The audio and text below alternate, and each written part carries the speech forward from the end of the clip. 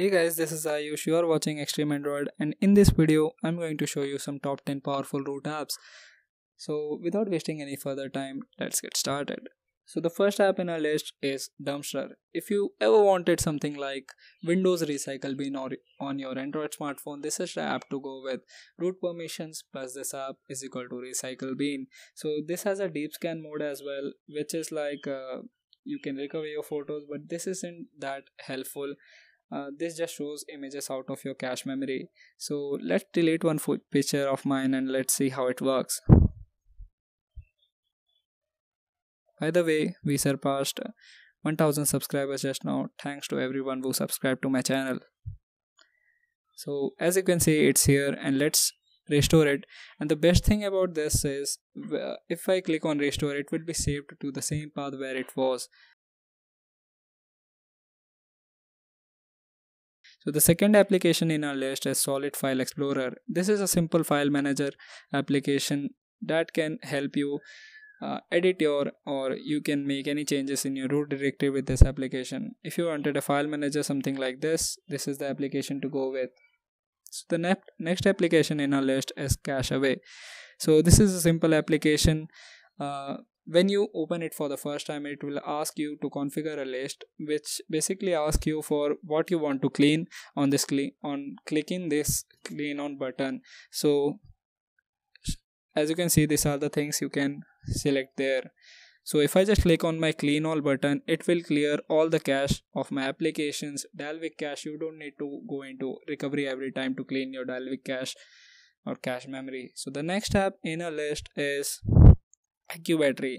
This is not a root app, but certainly this is a power user app, and this is one of my favorite applications. This is the first application I install on my every fresh install on custom ROM. So you can see your charging speed, discharging speed, and in the notification it shows your lifetime discharging speed as well, real time discharging speed as well. So the best feature I find about this is it's free, and as you can see, it calculates battery health on your charging and discharging ratio. So this tab is my favorite straight tab. I use many custom ROMs, so this is the tab I use every time to see how much screen on time I am getting. The next app in our list is DriveDroid. So this is an application that can help you make your device bootable in your PC using an USB cable and root access. So you are in an emergency case where you cannot create a bootable image, bootable drive like something like pen drive or CD. You can use your smartphone and USB cable to make a bootable Windows ISO or any live Linux or Linux, something like that. So this is an application to go with at that time. So the next application in our list is Migrate. So this is a very powerful backup tool, and this is one of the applications that I use to switch ROMs frequently. If you are something like if you are someone like me who switches ROM very frequently, this is the app to go with. You can back up everything, like from app to their data and the permissions as well, so you don't need to do anything once you back up and restore. So this creates a zip file and you can restore it by twrp. After booting your ROM for the first time, go back to twrp and restore this. Install this as a flashable zip and you are done. So the next app in our list is AFWall Plus. This is an Android firewall application that works with root. As the name suggests, this is a firewall application that helps you block internet access to an app. So there are many non-root alternatives there, but they use VPN, and this is the USP for this application. With root access, you don't need to connect to any type of VPN to block internet access. So let's block Chrome.